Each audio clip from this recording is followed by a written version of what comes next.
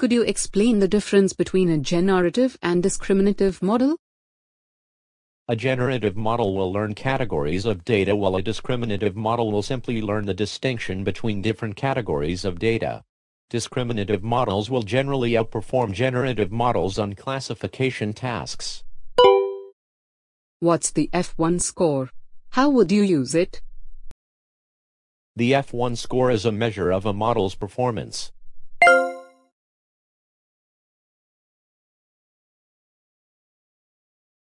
It is a weighted average of the precision and recall of a model, with results tending to 1 being the best, and those tending to 0 being the worst. You would use it in classification tests where true negatives don't matter much. What are parametric models? Parametric models are those with a finite number of parameters to predict new data. You need to know the parameters of the model to run the test. Examples include linear regression, logistic regression, and linear SVMs.